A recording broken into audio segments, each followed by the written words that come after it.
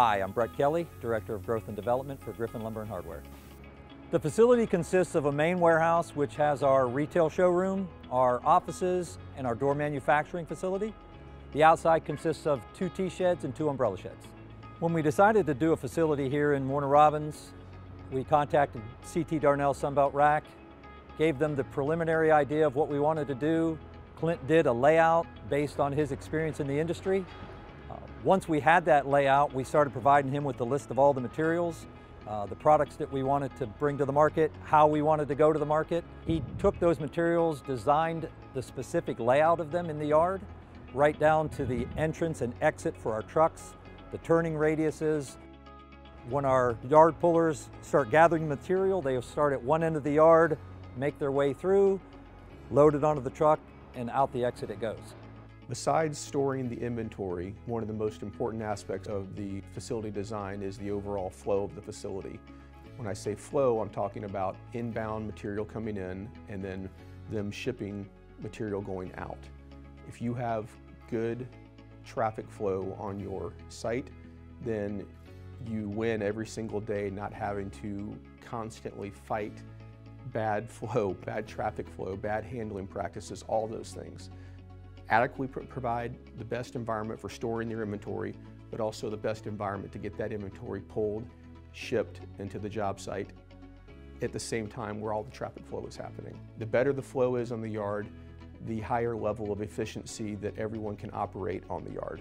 So the largest curveball in this project actually didn't come from the city or the county. The largest curveball came from the owner when they decided they were going to put in the door shop into the existing lumber yard that we're in the process of already designed and underway in construction. So I had to look at the equipment layout for the door machinery, 2 separate lines, figure out the best placement for it within the building, and locate the raw material inventory that needed to support both those lines, get it laid out properly, and still be able to function as a lumber yard at the end of the day. When we decided to add the door manufacturing, it took up a lot of space that we had originally put towards something different.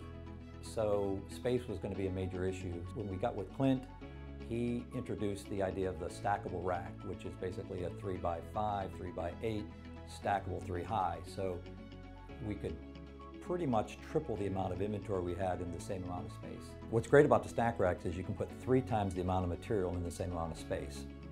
The other benefit to the stack racks is you handle the material one time and then everything from there is done with a forklift, so there's a lot less manpower involved.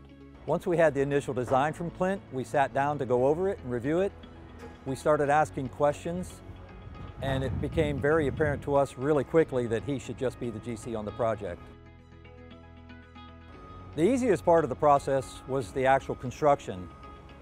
I was on site several days a week to answer any questions that might arise, but it wasn't necessary because CT Darnell Sunbelt Rack provided weekly progress updates, which included schedules, progress, as well as pictures. This is very, very efficient. Everything is wide, so I can run 2 forklifts up and down this. You figure lumber goes out to 24 foot, even 32 foot, so we can run our lumber in and out. The trucks are parked here. We can load from both sides of the truck. If it was smaller, you wouldn't be able to load it on both sides. Majority of the coal rates is not from here. It's from going to the jobs and picking it up off the job sites and bringing it back. It's designed what a lumber yard should be.